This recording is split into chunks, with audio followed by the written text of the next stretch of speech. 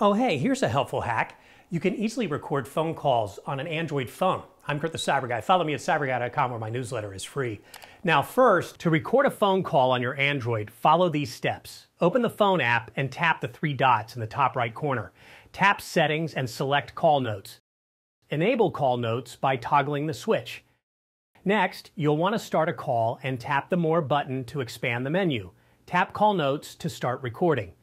Both you and the person on the other end will be notified that the call is being recorded. Once your call is complete, tap the End Call button.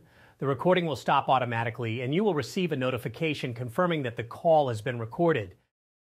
To access your call recording, open the phone app and tap on the Recents tab. Look for the call you recorded and tap on it. You will find the Call Notes section with a summary and a link to the recording.